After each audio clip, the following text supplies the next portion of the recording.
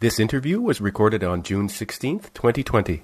Hi, I'm Len Epp from LeanPub, and in this episode of the Front Matter podcast, I'll be interviewing Micah Bowers. Based in Seattle, Micah is the founder and CEO of Bluefire, which works with institutions and businesses around the world to deploy mobile applications and cloud services designed to help people read and distribute ebook and other digital publications. In the past, some of the more well-known organizations they work with include household names like Adobe and Microsoft and the New York Public Library. Bluefire is also the company behind the popular Bluefire Reader and, more recently, CloudShelf, an SDK mobile e-reader application and cloud services platform. You can follow him on Twitter at MicahSB and check out the company website at bluefirereader.com.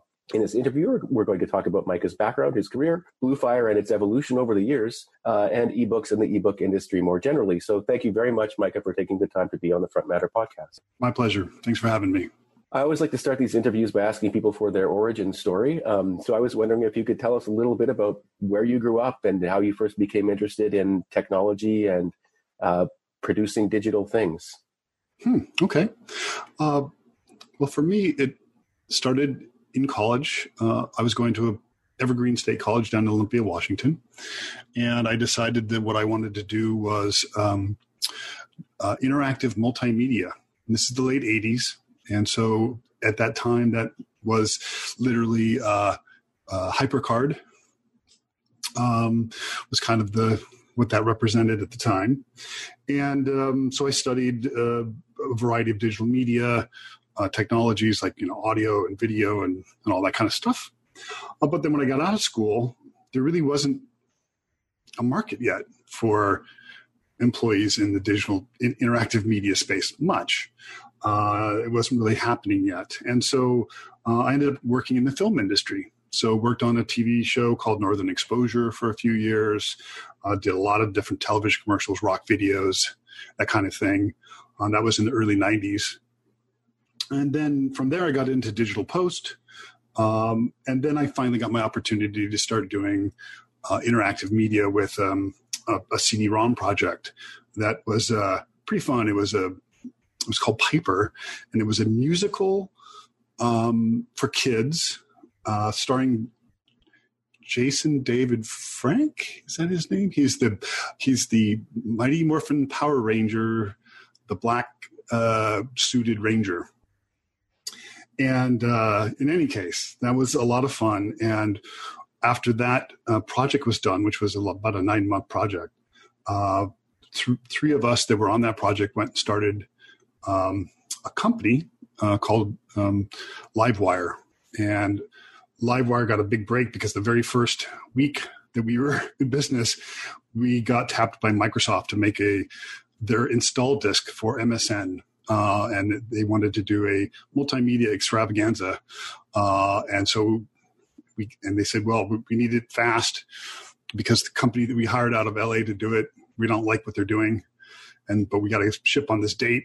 And we came back and said, okay, well, we'll need $500,000, thinking they were going to say no. And they said, okay, go. We went, oh, okay. And so that really launched Livewire, and that went well. And we eventually merged with some other digital agencies in the space, and then eventually sold that to a company that acquired us. And then I left there and started Bluefire. And that was Bluefire I founded in 2000. So it was a weird time. Yeah. Before we talk about Bluefire, I want to talk a little bit about your interesting background. So what was the time when you were doing the work for Microsoft for the big launch? You mean at Livewire? That when we started that? Yeah. Gosh, that must have been 1996 or 97. It's really interesting, actually. Just you unearthed an old memory I had of I was in Delhi for the launch of Windows 95. We're both very much dating ourselves here. Yes. But I remember the sort of big, the people might not know this, but nowadays it's kind of like the big kind of Steve Jobs-esque kind of person on a stage, trotting out other people on the stage to give presentations. But there was a different kind of launch for products like that in the past. There might be like a video with like the stars of Friends, famously for how to use Windows or something like that. Sure. But I remember with the launch of Windows 95, I was in this fancy hotel in Delhi for whatever reason, and they could play a video by the band Weezer on the computer. And that was just like an incredible thing, like that you could watch a video like that, like a rock video on the computer, at least like, for me. And like, it was like, this was sort of like, wow, on the, like, we're all used to watching rock videos, but now we can do it on the computer too. And what does this mean for the future? So what kind of work, if you can recall from the past, what kind of work did you do for this multimedia launch? Because those were really big deals. Oh, sure. Well, that was it was distributed on CD-ROM. We shot it in film. We shot much of it at the Paramount Theater in Seattle. It was basically promoting their 6 different channels, and so we had 6 different individuals. Well, actually, one was a couple. So there were 7 people. There were the stars. There were actors. And each one represented a channel. And those channels were demographically focused. And so they had these characters, essentially. And each of those both were all on the stage at one time. But each one was this separate little video. And they would alternate which one would play, because you couldn't play full screen video back then. And so to make it seem like that, kind of, the other ones would just kind of be sprites that would kind of move around a little bit while one was speaking. And that one would be video, all composited to remove the background so that you would have minimal noise, that kind of thing. So that was the kind of thing that we did at the time. And actually there was a young actress who was, I think, maybe 17 years old at the time, blonde, and she went on to have quite a career. That was one of the first things she ever did. And I don't remember her name because I'm terrible with actor names, but I know that she was married to the guy that's the star of Guardians of the Galaxy. Oh, yes, I know exactly who you're talking about. I have just terrible name recall as well. We'll everyone listening will probably actually know, and it'll be like we're a couple of old guys going like, that guy from The Thing in the Place. Totally. But anyways, yeah, no, that's really interesting. And so you went on to found Bluefire, and what was just if you could talk a little bit more about what the inspiration was for that and going out on your own. Yeah, well, so later on, it's to lead into that kind of, towards the end of the time at Livewire, we were doing a lot of work in what you would call, let's say, interactive TV of the time. And most of that was not actual shipping product. Most of that was prototypes. And so we were doing a lot of work with Sony US Research Laboratory down in San Jose, doing essentially examples of what a interactive television experience could be like. So the whole idea was this 10-foot interface, meaning you're using a remote control, and was using the Sony 3D capabilities of their chipset and compositing, and to do some really interesting things. And so we did, news shows and sports shows and sporting events and other kinds of different TV programming to represent the possibilities of interactive TV, which they would then show at NAB and those other kinds of big broadcasting technology events in Vegas. And so I'd often go down to Vegas and do these private demos for studio executives and so on. And that was a whole heck of a lot of fun. And so when we sold Livewire and I went off to start Bluefire, was essentially doing the same thing. I actually had at the time in my mind that I was going to actually create my own content. So I was going to do a mix of for hire digital media and some of my own content. And I was looking to do kind of outdoor action sports stuff from the Northwest. And at the time, you still couldn't really do full screen video very well on CD-ROM or the internet, and so I was looking at using Blu-ray as an interactive TV format, essentially, to make highly interactive titles. Never ended up actually doing that because I just got too busy with other things. So we had some clients that ended up coming back to work with Bluefire that I worked before, like Sony US Research Labs and like Microsoft Studios and so on. And I just kept real busy, and so never did get around to making my own content. And we did those kinds of projects for the first several years, and we started doing a bunch of kind of prototype development work for Adobe. And so we did, for example, a really interesting project was a prototype of Photoshop on a phone, but it was a feature phone. So it had the rocker button, the four-way rockers, and that kind of thing. So trying to envision what would Photoshop be like on a feature phone. And that was a lot of fun. And so after a couple of different projects with Adobe, and ended up working a lot with the photo and the Photoshop team, the Lightroom team, and doing a bunch of, we actually became kind of the Flash experts at Adobe as kind of consultants in terms of creating Flash content. And then we got tapped actually to look at a potential Flash competitor technology. And that would be, but it would be based on web standards. That project then didn't happen because Adobe acquired Macromedia and thus acquired Flash. And so some of the people that were involved with that went on to take the similar concept and apply it to ebooks. And so we got involved in ebooks, and the very first prototype we made was an ebook reader for the PlayStation Portable. Wow.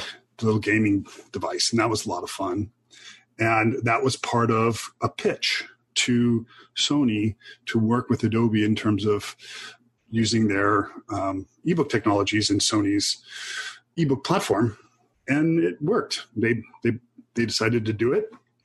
And thus the beginnings of Reader Mobile SDK and the Adobe DRM platform and all that kind of came to be, which also had another component to it, which was that previously public libraries had been able to lend content, but it was PDF, and it was so it was ebook, so to speak, but it was PDF, and it was read in Acrobat.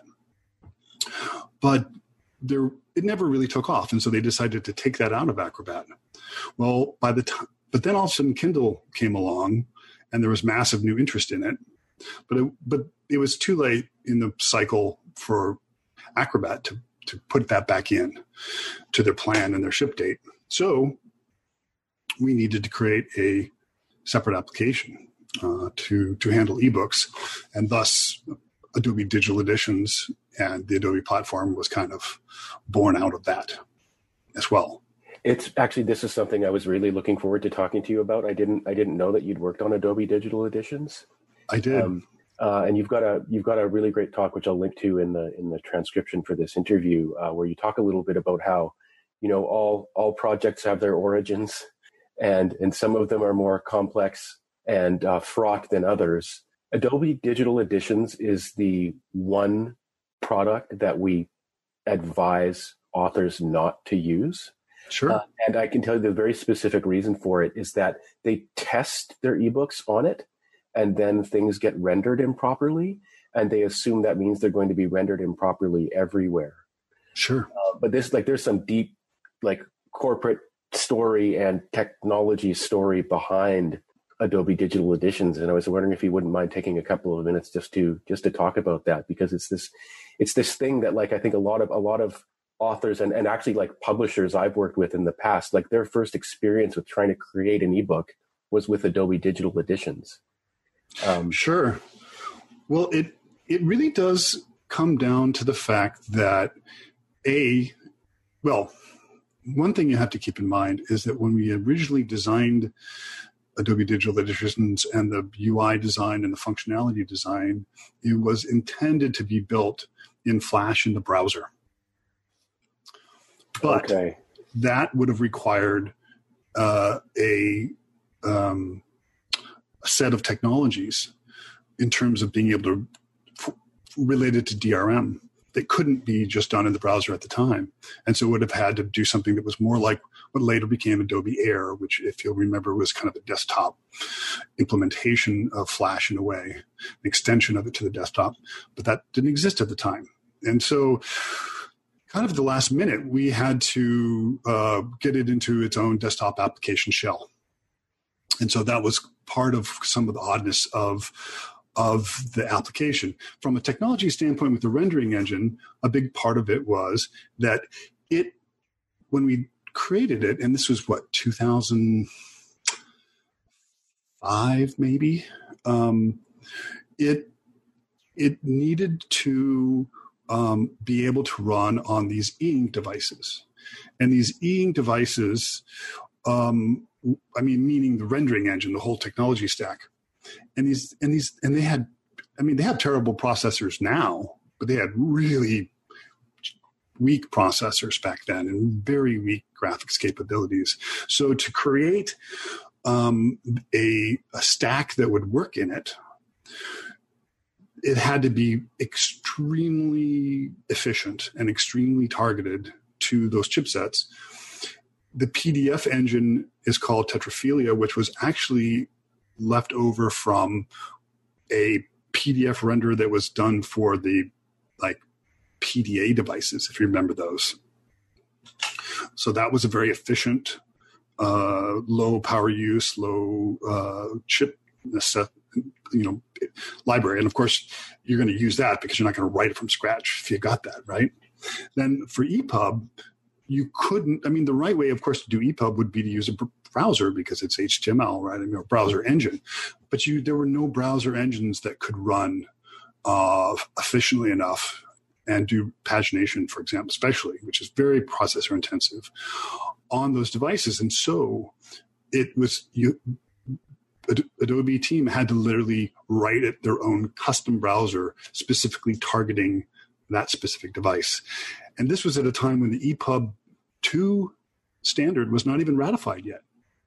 And so it was right around the time that it was ratified that it was released. But when we first started on it, there wasn't even, the spec wasn't even done. We didn't always know what was even going to be in it. So that's really kind of the origin story of how it came to be odd in that way. Yeah, thanks very much for sharing that. That's just so fascinating. One of the sort of pleasures of this podcast is we get to talk to people who've had lots of experience with different things. One of our most recent episodes that we published included a guy named Larry Garfield who did Palm OS reviews of devices back in the early days of the PDAs and things like that. Actually, I really mean it. Getting to hear the story of how this came about is really fascinating because the yoking together of different technologies and different standards and different, protocols, I suppose, around DRM, for example, seems to be something that you've spent much of your time trying to deal with. And you've colorfully described the sort of ebook industry as Kafkaesque, which works on a number of levels. We've just learned about one of them. But another of them is the unwillingness of sort of conventional publishing companies to embrace ebooks in the past and even in the present now. And so it's really fascinating to me that the companies you were working with were like Sony and Adobe and things like that. And it's just an interesting thing that from the view from 30,000 feet that it wasn't like Penguin. No, and it wasn't until much later that I even worked with publishers at all. And what experience I did have with publishers was not particularly good. They are publishing companies are not big fans of spending money on software, and it's challenging. But there are some really great individuals that work within the standards groups and so on who are just amazing individuals, especially the people on the EPUB working group and now that are part of W3C, who are some of the most dedicated, thoughtful, hardworking, well-intentioned people I've ever met. Yeah, I'd like to talk to you about standards in a little bit. This is just a fascinating story in itself in the Redium Foundation and things like that. But you were in TV, you were in rock videos, you were in all kinds of other kinds of production work, and you ended up building the Bluefire e-reader. Yes. How did that come about after the Adobe Digital Editions work that you did? So about maybe, let's say, I think we released Adobe Digital Editions in and the Sony released their stuff in 2006, and then we worked with Barnes and Noble to get Nook out the door, right, in like 2007, something like that. And then by 2009, we were saying, we should make an app for this new crazy thing called the iPhone. And iPad didn't exist yet. And we were like, yeah, this is perfect for reading. However, right around that time, so we were going to work with Adobe to do that, actually, make a version of Adobe Digital Editions for that. But right about that time, Bill McCoy, who had been the champion at Adobe of this whole platform and the person who single-handedly made it all happen, who by the way, has become a very close friend of mine, lives on Vashon Island, or Bainbridge. Bainbridge.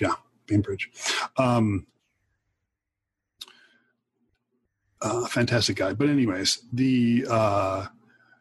but he left, and he landed after many, many years at Adobe, and he had boomeranged, I think, a couple times before from Adobe and done startups and so on. But now he left, and he went to be the executive director of the IDPF, which is the standards body for EPUB, really to go and really try to push through the EPUB 3 standard, because for him and for myself as well, our passion for ebooks, so a big part of that was the ability to make rich media interactive ebooks, not just reflowable ebooks, right? But in any case, so he left to go do that. And then at that point, without that champion there, it kind of floundered.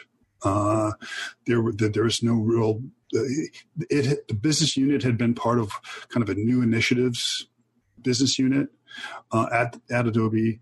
And that business unit was actually, as is very common in these big tech companies, they tend to come and go. And they try different things. They're like, well, let's try this new business initiative thing. No, let's keep everything in the core business units and let them do their innovative stuff. And so it was the end of that kind of NBI phase of Adobe. And so then at that point, the business units, there wasn't really a business unit that really made sense for it. Meaning the Acrobat team was like, what's this ebook thing? Really, it's not part of their mission around corporate documents and that kind of thing, right? And anyways, so it became clear that there was not an inertia to make a iPhone app at that time. And so we decided that at Bluefire, we said, well, the industry really needs this. And if we don't do this, then it's just going to be, and by the way, I'm not anti-Amazon, but I do believe that it's important to have some diversity of competition within markets. And I have always been worried that Amazon would overdominate the publishing industry, and the retail industry and publishing industry for books. And so I felt that it was important that a mobile option exists that was outside of these big box, giant tech company worlds, because they're the walled gardens. And the whole point of the Adobe technology was to make it so that anyone could use it. Anyone could build their own app. Anyone could use their own logins. There was no, the DRM was designed to be interoperable, so you could buy from one place or another place, and they would all work in all the apps. And so it was quite a vision for a kind of independent and thriving kind of third way from this kind of corporate closed world, right? And so I thought it was really important, and so did my business partner. His name is Patrick. He's our CTO. And so we decided that we would do it. And we, in fact, had to literally go borrow money from our families to pay our bills during this time. There was about maybe a 9-month. It took us 9 months to develop the iOS version. And we did some other work during that time, but we were really trying to stay focused and get it done.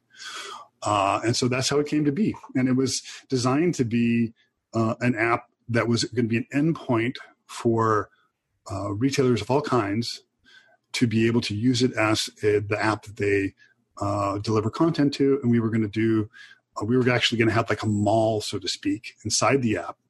And in fact, we built that, and we using a format called OPDS for expressing catalog data. And it's kind of a flavor of like RSS Atom kind of stuff. And we actually invested a lot of money in creating a system to index all these various OPDS feeds so that the user could actually go in and type in a book and see all the places that it's available for sale or to loan, and see the prices or so on, and then choose which one they want to take. And they can choose a specific store if they want and just shop that, or they can shop across all stores, etc. And so we actually built it and worked, and we submitted it to Apple. Apple initially accepted it, but then within a few weeks, actually, they changed their policy and said, nope, you cannot have links in an app that point to a place where you could buy digital content. And so that blew up our entire business model. We got a call from Apple. Some guy named Dave wouldn't give us his last name, insisted to be taken off speakerphone, telling us that we were going to get our app pulled from the App Store if we didn't immediately take that out. And famously, story-wise, we said, well, this is a really important app because it's the only way currently to read ebooks from public libraries on your platform. It's the only way, because at that point, Overdrive didn't have a mobile app. And they said, oh, yeah, your app is about as useful as a fart app. The guy from Apple literally said that to us. And we were just, and this is after we spent a year and all our life savings and money from our parents to make this app. And to hear them say that to us was just terrible. It was terrible. Yeah, that's awful. Yeah. And it's funny that it's all wrapped up in all this sort of affect of seriousness with like, turn it off speakerphone and I won't tell you my last name. And then there's just some like snide insult. Yeah. You know, like what a mess. Oh, it was like getting stabbed in the heart. It was terrible. And so anyways, after a bit of weeks of pain and conflict and trying different things and so on, we eventually decided that we'd have to abandon that business model. And that's when we decided to go to making apps for each of our customers in their own brand and integrating their retail or library platform into their own app. And and since then, that was probably 2010, I guess it would have been early when we started down that path. We've done, I think, 70 different brands of apps all over the world for e-reader apps. However, Bluefire Reader was already in the App Store. So we said, we'll just leave it there essentially as a calling card. So like a marketing piece to show our capabilities, because it was getting used by people. And it was kind of neutral, right? If you were too small of an organization to have your own app, because it costs money to do that and to maintain it, people would just say, go use Bluefire Reader. And so, and we weren't making any money off that, but we were getting some Google, some search engine links and so forth. We're like, all right, well, this is we're kind of, this is kind of odd that we're creating this product for free for users and that these other companies are using, but it's good enough because it's a marketing piece for us. And so we did it for years and years.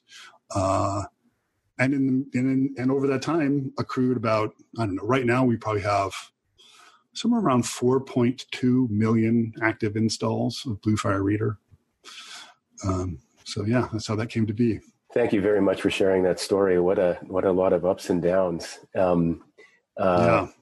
It's, do you think, this is just total, kind of pub table opinion, but like you've had some inside experience. Do you think Apple's going to be able to keep their kind of tax that they get, like 30% off every sale in the App Store and you can't sell things in your app?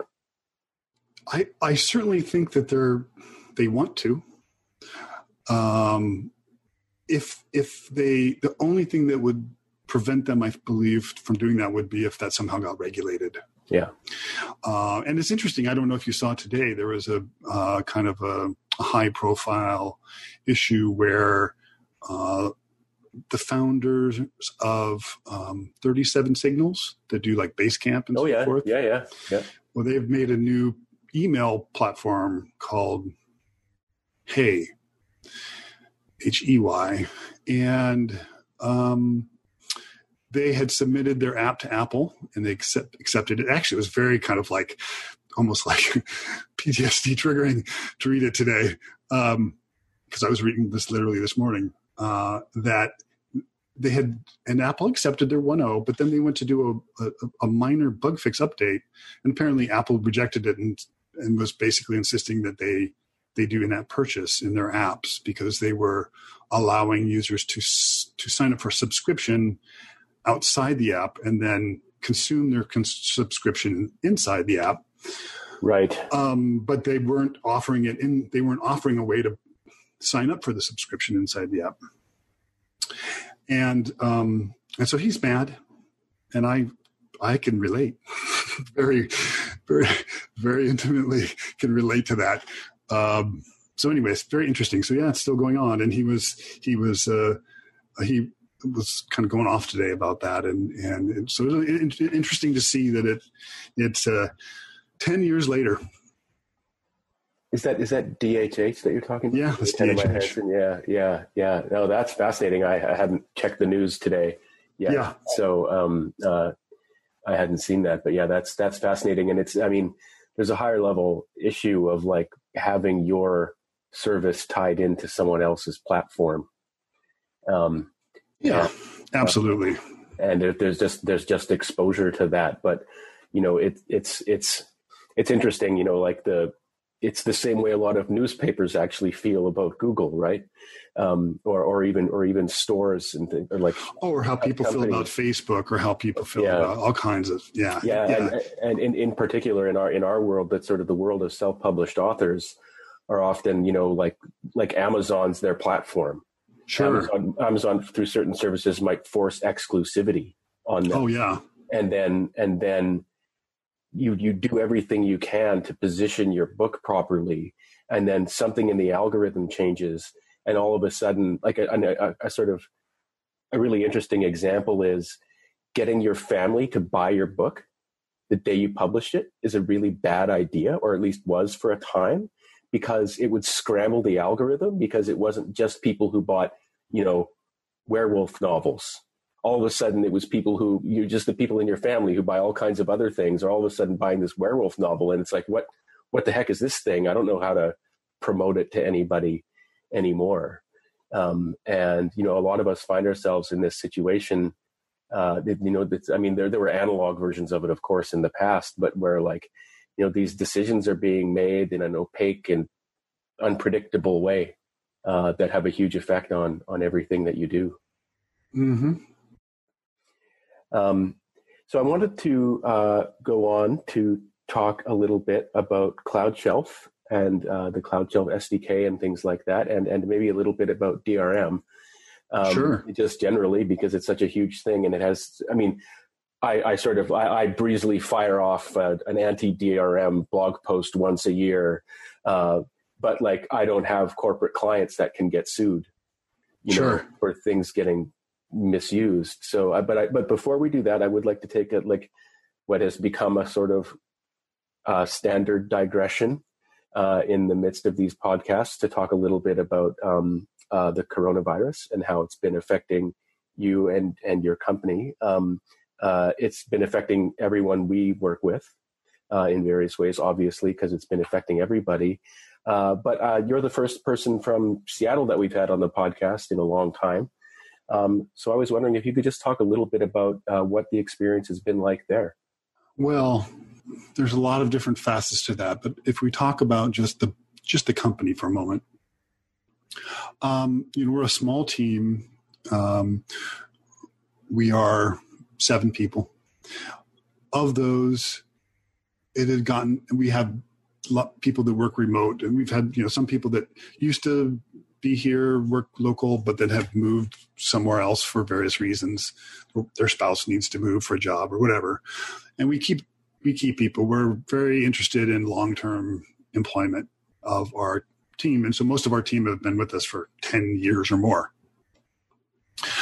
And we try to treat them so good that they never want to leave. And they don't usually. But in any case, there's 4 of us that would regularly work in our office in Ballard now. And since the virus hit, we decided that I decided that I wasn't going to work there anymore, and for the time being.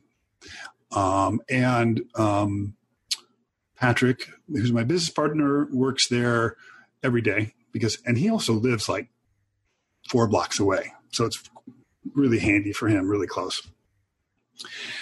And so that makes a lot of sense. And our other, we have an office manager, Jessica, that comes in maybe once a week to the office, and then is mostly working at home, but sometimes she really needs to come in because all the filing cabinets are there and that kind of thing.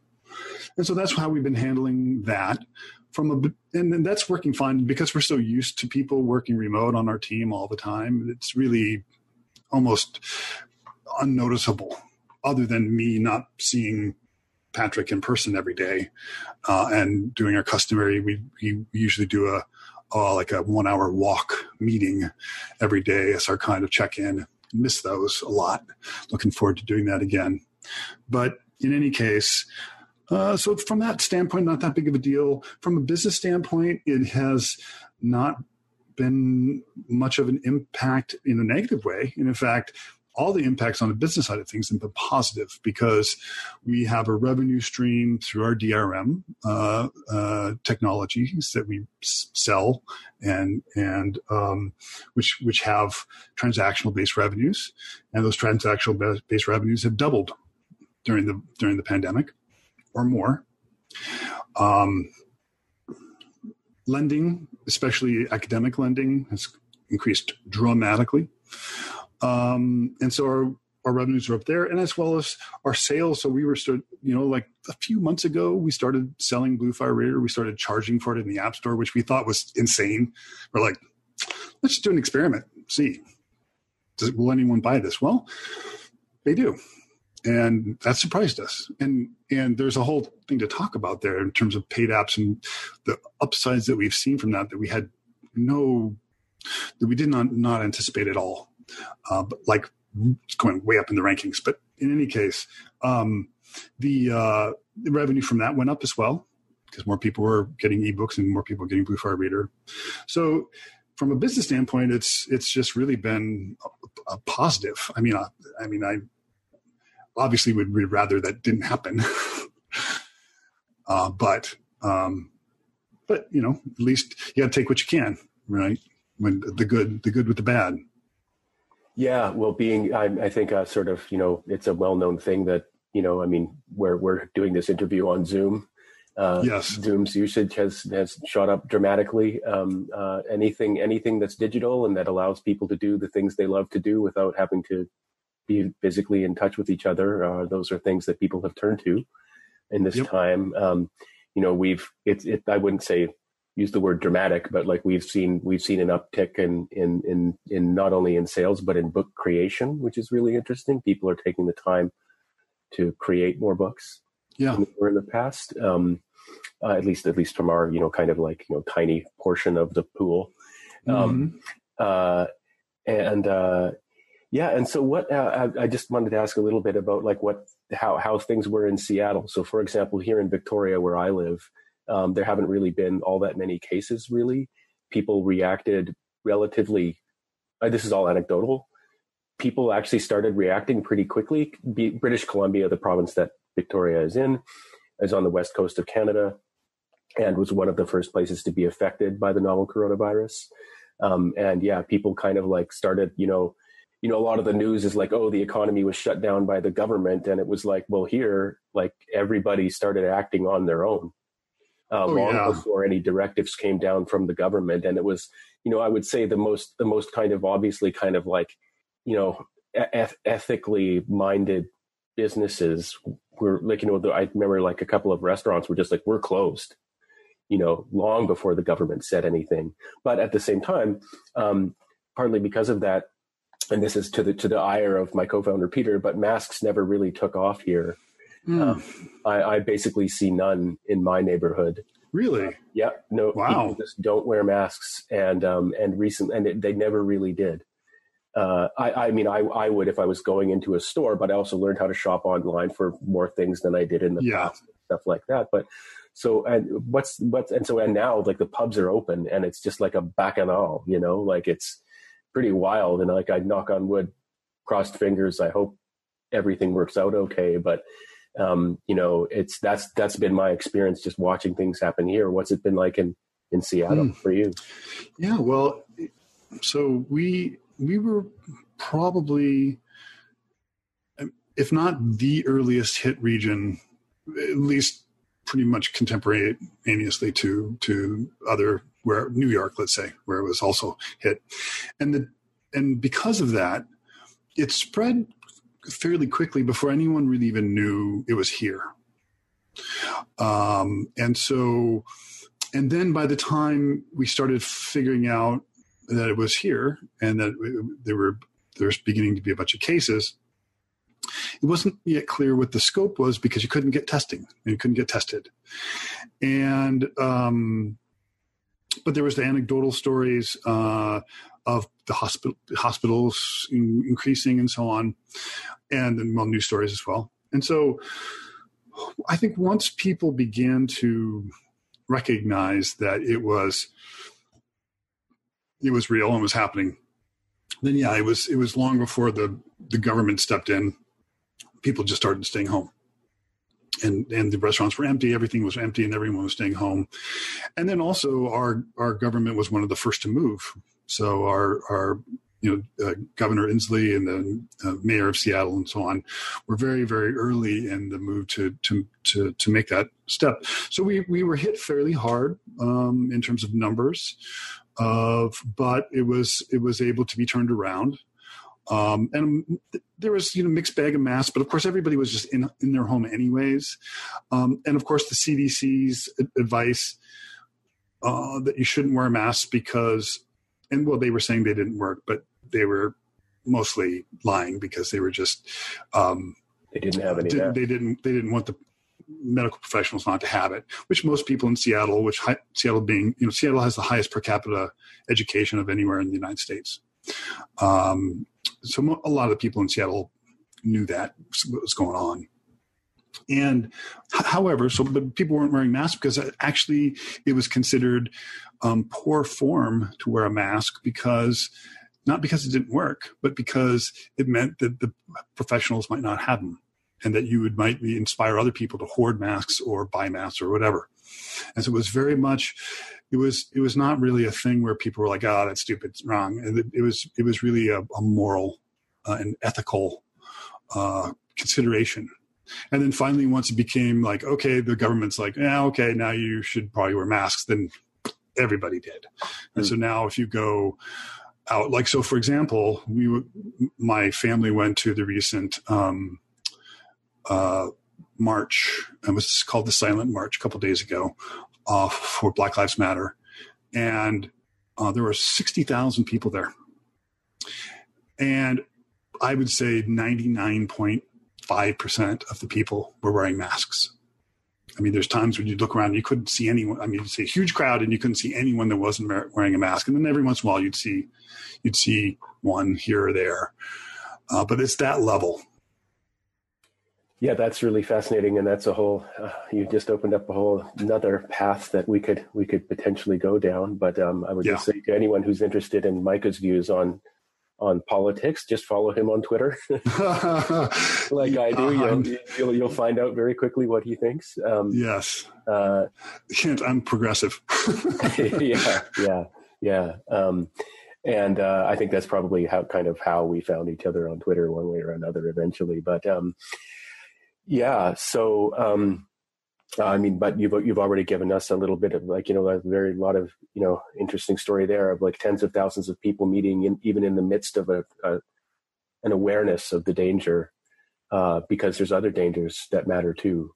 Yes. And that, and by the way, I didn't mention to you when we were chatting before we started this, I now record a little ominous, this interview was recorded on such and such a date little thing before every interview, because things change so quickly, and that, it might be a couple of weeks before this comes out. And by that time, things will have changed. But, every one of these interviews has become a little snapshot in time of things, happening rapidly and, hopefully eventually going in a very good direction. So thank you very much for taking, for being willing to talk about that. I really appreciate that. Sure. I kind of hit you with it out of the blue, but it is something that we have been talking about on every episode. So going back to the main thread. So we've mentioned the acronym DRM a number of times in this interview. We haven't talked about what it is, digital rights management. So this is a really curious thing.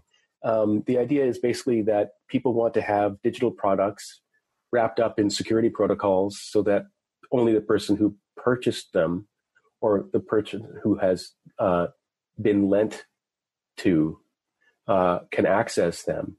And this creates all kinds of crazy headaches, technology-wise.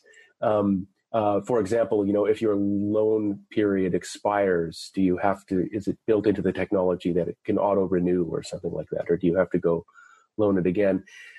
I guess I just really I don't know how to ask it more precisely than this. Like, what's your view of DRM? Is it something that we would have been better off without, or is that a meaningless question because of litigation and copyright?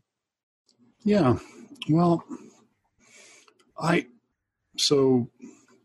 think DRM has its place, and I think it's also sometimes misused. And so in the case of lending, you kind of have to have a mechanism for expiration, or else you're just giving away books, right? And that's fine if people are happy with you giving away their books, but if they're not happy with it, then it's not okay, right? And so that's needed. So right there, the technology has to exist, and there needs to be a way to support that. And because those technologies need to exist, there is this benefit of it existing in a kind of a commercial way as well, because the commercial revenues actually kind of fund the development and maintenance of it.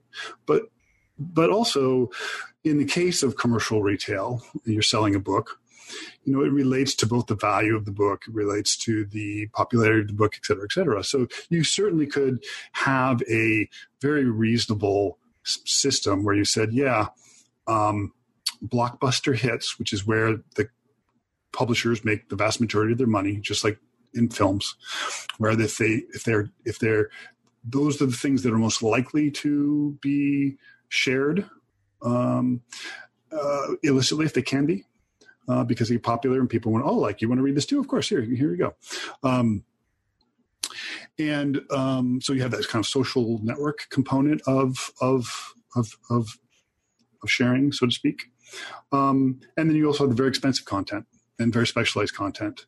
And that also has its own consideration. So in a scenario where you need, you could totally have a retail platform that was up to the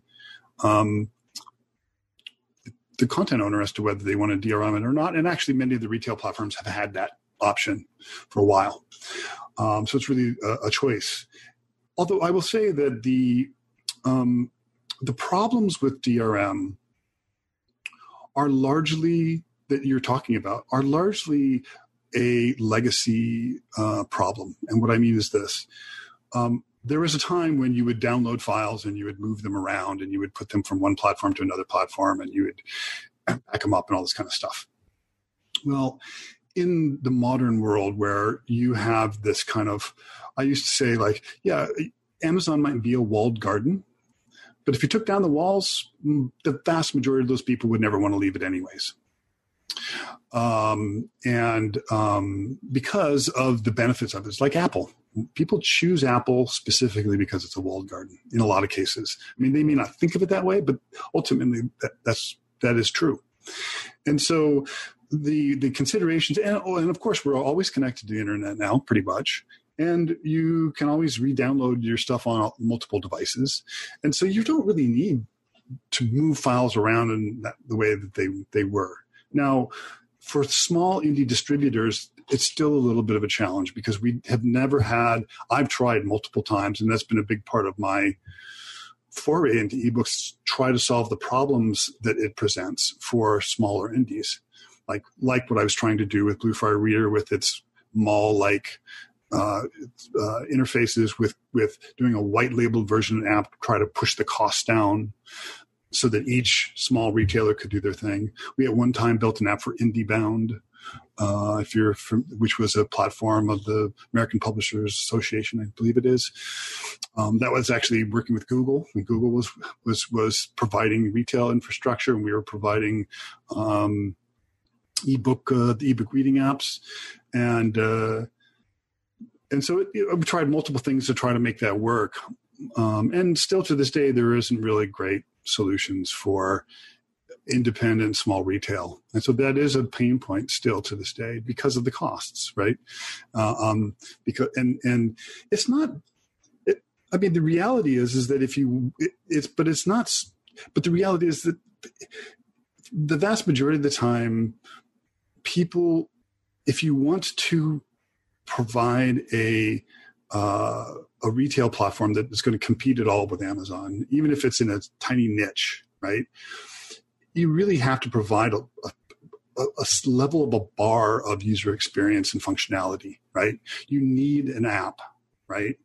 And because you need a way for someone to just come to their app, sign in, there's all their stuff. They get on a new device, they should sign in, and there's their stuff.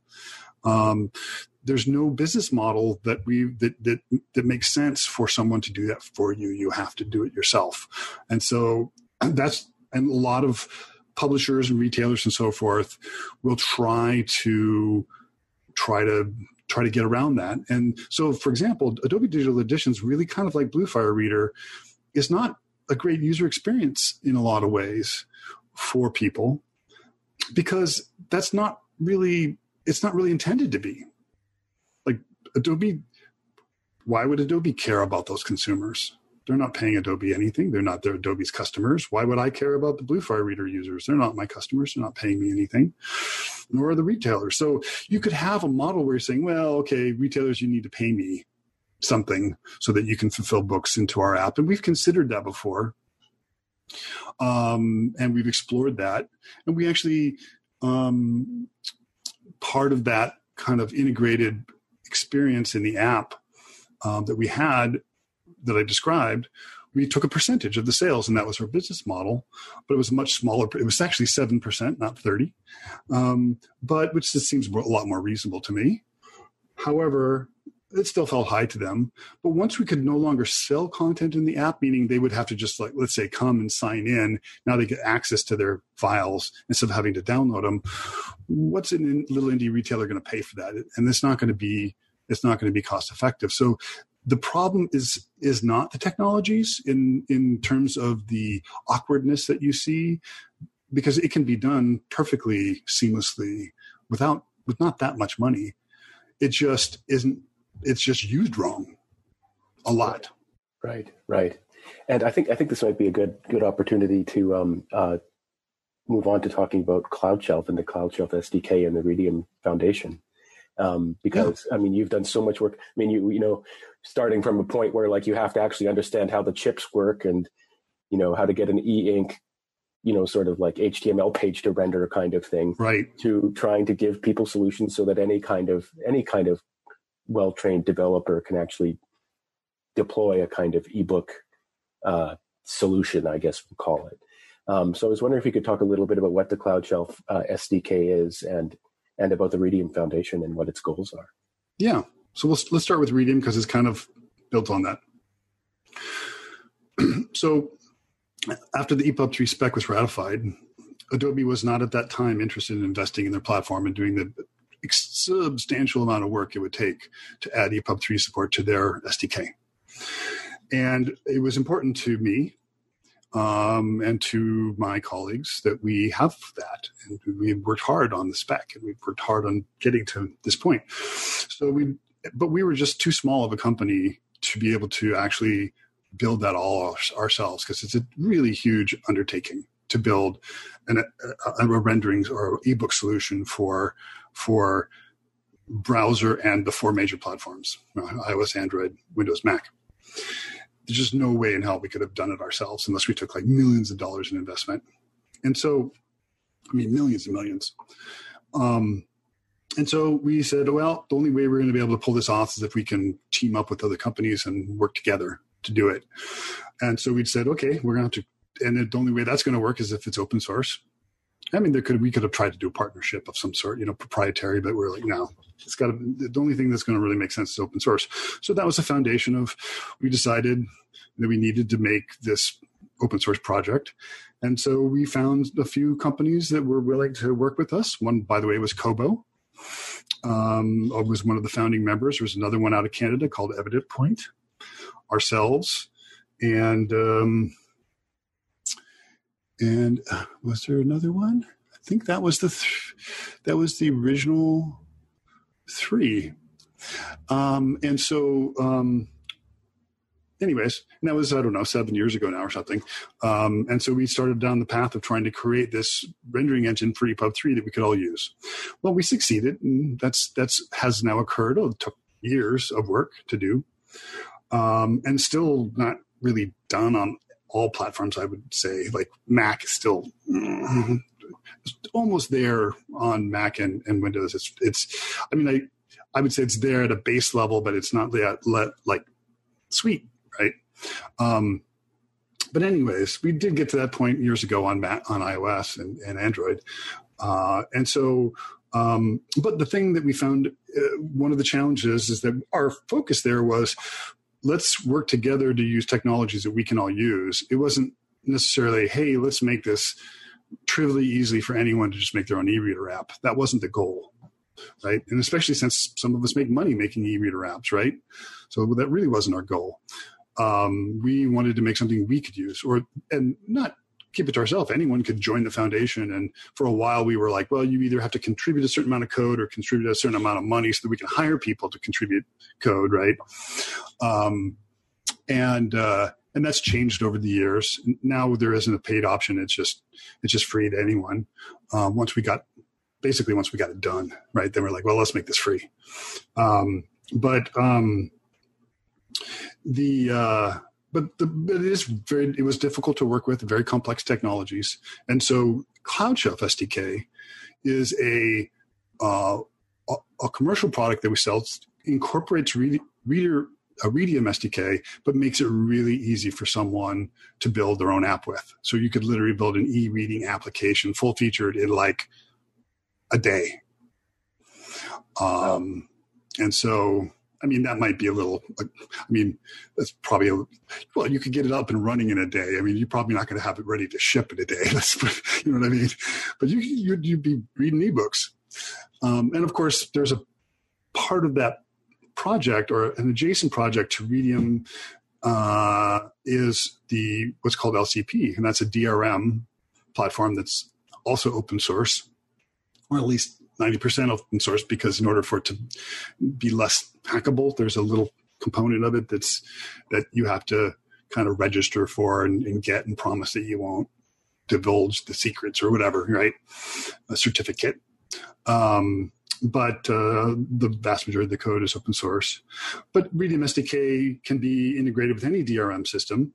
And in fact, Adobe did. In fact, Adobe took Redium SDK that we created, and they put it back into Adobe Digital Editions into our Reader Mobile SDK, and hooked it up with their DRM. Wow, that's an amazing story. And what do you see happening next with Redium and with CloudShelf? Well, so what's been interesting is that we have not had a huge success with getting adoption of those things. I mean, some. but not a huge, because basically by the time we kind of were done, the industry was in a massive slump, meaning our customers were dropping like flies. So, like I said, we had 70 customers at one time, brands that had apps. I think we've got 10 now that are still standing, so to speak, because they got acquired, they got out of ebooks, or they gave up and they went to Kobo. They went to Kobo and just said, okay, we'll partner with Kobo. We'll sell Kobo devices and they'll give us a share, and we're done, right? That kind of thing. And so, so there was just not new entrants into this space. And once people had entered and invested and had a DRM platform, it's very difficult to switch. And so really that's been a challenge. So in Europe, we're seeing some movement forward, especially like the French publishers are very supportive of it because they really don't want to be completely dominated by American corporations, their whole industry, because their publishing industry is a key part of their culture, and their culture is exceedingly important to the French, as it is to a lot of people, but the French, particularly. So there's, I think we're seeing most of the success we're having as a medium projects and so on in general is happening in France. But there's some things like Quebec, similar. They're kind of it kind of goes there. And there's also some action going on in the Nordic countries where they oftentimes don't have Amazon there or not strongly for a variety of reasons. Like Norway, they don't sell Norwegian ebooks. Yeah, you're touching on something so fascinating, which we get to see a little bit of in our business as well, which is the way different countries and even regions within countries relate to books and ebooks. Yes, varies. It's a really interesting. I lived in Quebec for a few years in Montreal, so I'm had a little bit to do with the culture scene there. So I'm a little bit familiar with how that scene is, and it's a curious thing. There's different countries, for example, like Germany. Everybody was accustomed to being able to sort of like call up the local bookshop and get a book delivered within a day. For the last few decades kind of thing, or at least that's my understanding. Mm-hmm. And so Amazon plays this weird role because they're like, hey, you can just order a book. And they're like, but I could do that already. Anyway, I won't go. But there's all these sort of really interesting regional variations around the world. I guess my, and which obviously you've had a lot of experience with as well. I guess my last question for you is what's next for Bluefire? And for you? Yeah. So we are getting re-energized about Bluefire Reader. So we had kind of gotten sick of it. And we were thinking about just putting it down out of its misery, so to speak, because we felt like the industry wasn't going anywhere. And these mobile platforms are so hard to maintain because they're changing so quickly all the time, breaking things left and right, adding new requirements, et cetera, et cetera. So one of the reasons we put Bluefire on sale in the App Store is because we were like, well, if we're going to kill it, let's just do the experiment we always wanted to do and charge for it. But the fact that it's getting some, the people are paying for it, I mean, not huge, not big money, but enough to like, people will actually pay for stuff in the App Store. And so that kind of got us excited. And then ebooks kind of resurged under the pandemic. And I think some of that's going to be sustained. And so we kind of got more excited about it again and re-energized. So we're, for example, and part of it is in order to move forward with the apps, we needed to completely rebuild them from scratch because they're 10-year-old technology. The newer versions of Reader Mobile SDK from Adobe weren't compatible with the things that we had done because we had modified the ARM SDK heavily because we could and we knew how, and which we can't do anymore because of the way the model is. They don't provide source code. And so in any case, so it meant we had to completely rewrite the app. So we're right now in the process of completely rewriting Bluefire Reader. We've got several new business model things going on, plans, some of which will be subscription-based services, and some of which will be retail, some of which will be retail of stuff that we are part of publishing, which is all new for us. And so that's an exciting thing that's happening. We have to do a similar, we were forced to do something similar on Android in the sense of having to rebuild from scratch, but it was because of basically Google eventually said, hey, you've got code in here that's Google provided components, but we've deprecated because of various reasons, and you can no longer distribute it. So we're going to take your app out of the App Store unless you update. And the only way we could update was to completely start over from scratch, essentially. So we did that too. That's already been out there. Although that's kind of like we just did the emergency version of that and got it out the door, and I'm not at all happy with it. And so we have to revisit that as well this year. So a lot of this year is going to be revisiting Bluefire Reader, completely redeveloping the iOS version. We've done a lot of work on accessibility recently. So for the very first time, when the next version of Bluefire Reader comes out, we'll actually have text-to-speech, TTS, and full voiceover support on Apple and TalkBack on Google Android, which will be the first time that the Adobe platform has had that on mobile, which is going to be a big deal, I think, especially since so many libraries across the world use that platform, especially academic libraries, higher education. And so that's pretty cool. Excited about the accessibility stuff that we're doing. And then also we're doing a little bit of stuff outside of the actually the book area altogether. And then kind of when we were thinking like, we're done with ebooks, let's have a 1-year transition and get out of here. We started taking on a few other projects that were not related. The most interesting one is a medical device. Where the device is a home medical device, and the app is essentially a combination of like a remote control and a health tracker kind of combined, and speaks over Bluetooth, low energy with this device. And we've been involved with the hardware from day one in terms of the design and of the architecture of the firmware and the interface of the app and that kind of thing. So that's been really interesting and fun. And I don't know yet whether we're going to continue to take on other initiatives in the kind of hardware space, but it's pretty fun. And that's really what drives me, right? I've never been in business for getting rich. I do it because I don't take orders very well. And so I really don't have much of a choice other than to have my own company, and B, I want to do stuff that's interesting and fun and meaningful to me. And so that has been, and ebooks have been that. And it's nice that that's kind of resurgent. And I don't know yet whether I have that with medical hardware. Yeah, well, thank you very much for sharing all that. Best of luck with all of those, with all of the things that you're going to be up to, and maybe the new directions. It's funny, just to end, you reminded me, I interviewed someone recently called Alex Hillman, who is based in Philadelphia, and he called himself, I think it was something like inherently unemployable or something like that.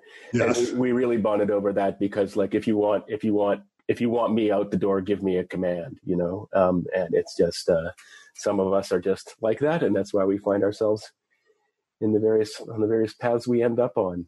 Indeed. Although I'm okay with boards if it's a good board. Fair enough.